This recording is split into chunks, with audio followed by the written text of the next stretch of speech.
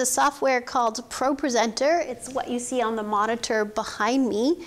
We load all of our pre-programmed videos and slides to it in advance. And then I have an app on this iPad, which is a remote, and it mirrors what's loaded into the system. So as I tap and select different slides, that will show in the preview window for the ProPresenter operator.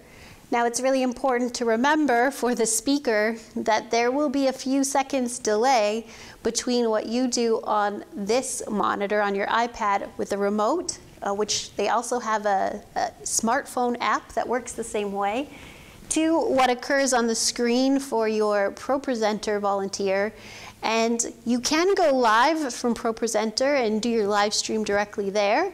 But if you are using another component like the ATEM or TriCaster, your switcher will have to then select the slide you've highlighted and switch to that content for a live stream output.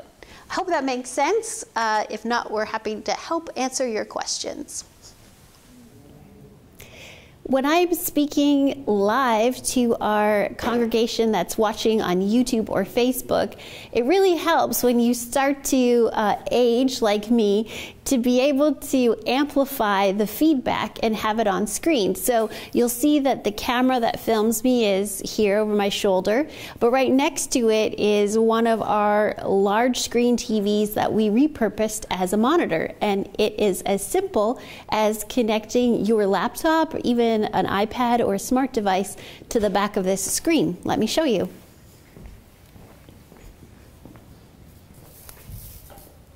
We just use an HDMI cable, and this way, as I'm speaking, I can see the comments. What's great about Facebook is as people hit that heart emoji, they hit a thumbs up, you actually see it streaming over your video. So you know, it's like hearing the church say amen. You can really see the immediate response.